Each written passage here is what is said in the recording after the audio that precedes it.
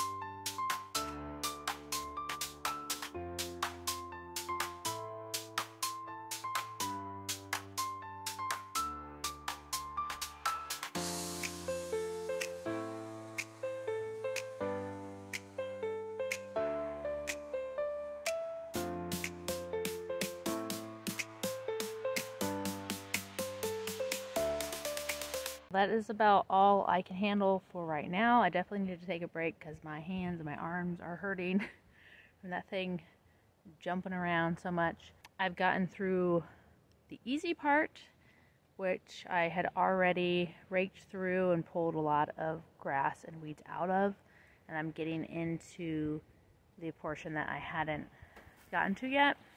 This tougher section, also the rototiller is jumping around and bouncing around a lot more in the harder soil with all the roots and stuff in it. So I'm gonna have to do it in small spurts because that thing is rough. I'm gonna take a little break and hopefully I'll get back out here soon.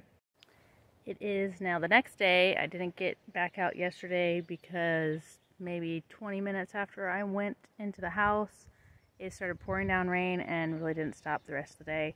Thankfully, I'd cleaned all my tools up before I went in, just in case. The downside is I really wish I had been able to rake through that part that I had already tilled up, because I'm worried the rain has helped the weeds and roots of the grass and stuff to grow a little bit more and try to reestablish themselves in that time period with all that rain. But on a positive note, I was checking my asparagus patch this morning. Right next to the strawberries is the asparagus patch, which, I mean, it just looks like grass because it mostly is. But I have had some asparagus coming up. They're all really thin like this and spindly so far. You know, really tiny, so I don't really want to pick them. I think they're not really established very well. Like this one's teeny tiny. But I did find one today that is big enough to pick and eat. This one's about the size of a pencil, so I think that's about the size you're supposed to pick them at. It's not much, but it's something. And it's really good too. So I'm gonna have this snack, and then I'm going to get working on the garden again. If anyone has any suggestions of how I could take this asparagus patch back from the grass without, getting all the grass out without killing the asparagus in the process or damaging it, that would be appreciated, because it's very overgrown and I'm not really sure how well it's going to do with so much grass and weeds in there.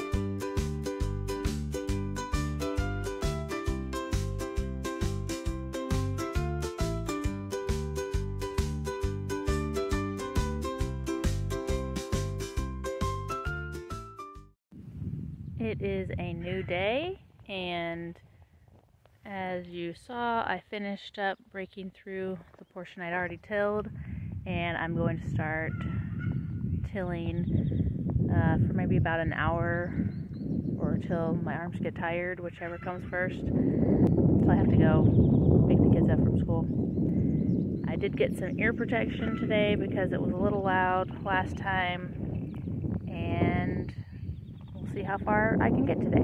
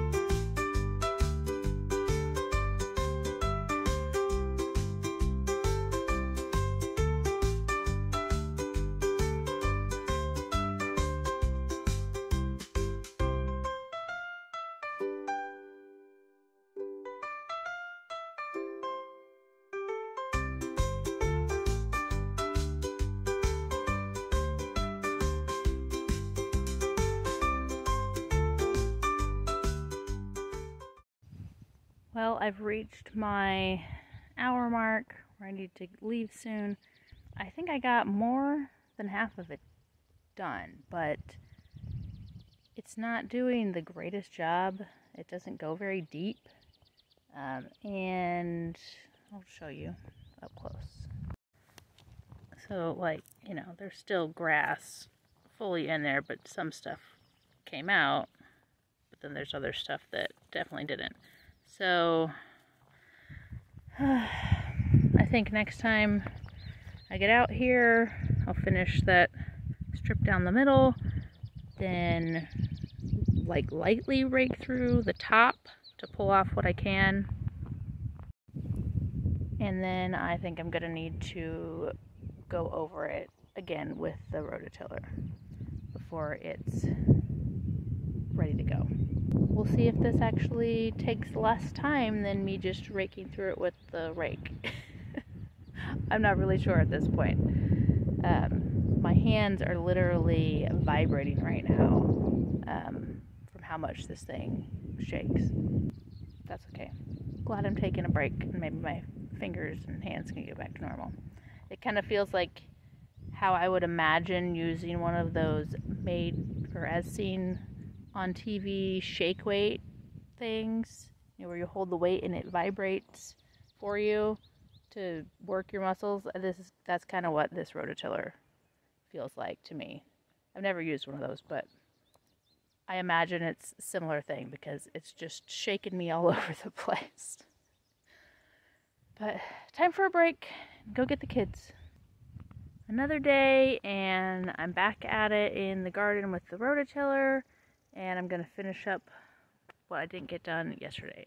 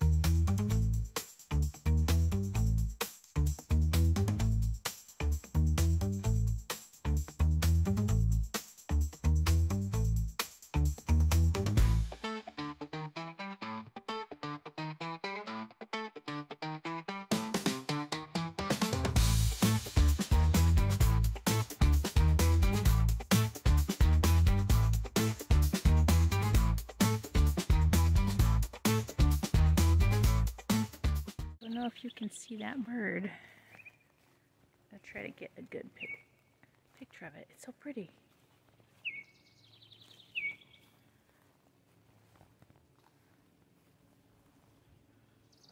Where'd you go? There it is.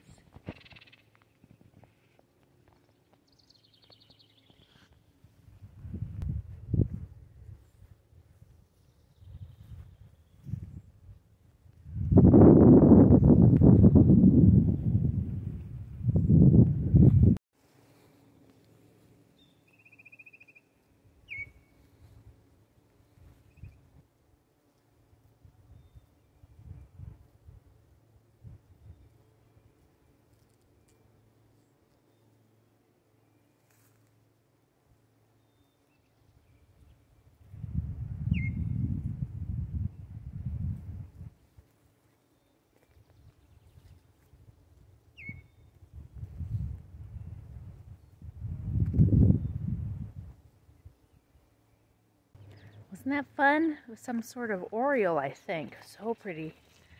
But back to work now.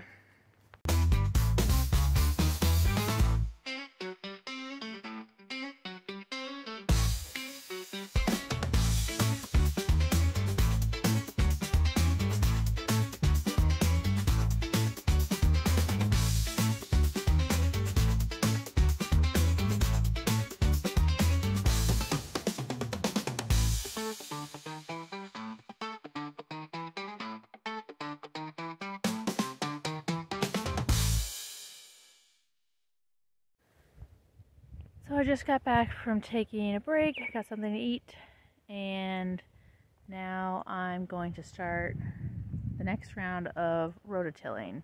Back over this whole section here a second time, hopefully break up more of that grass that is still very rooted in there.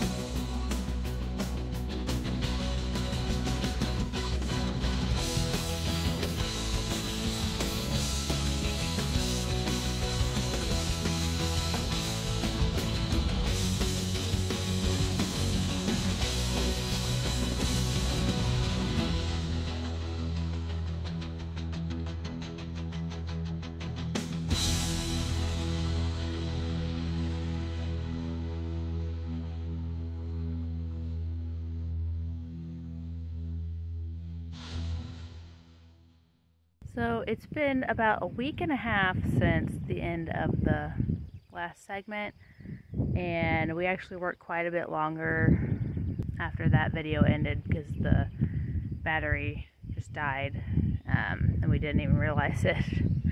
But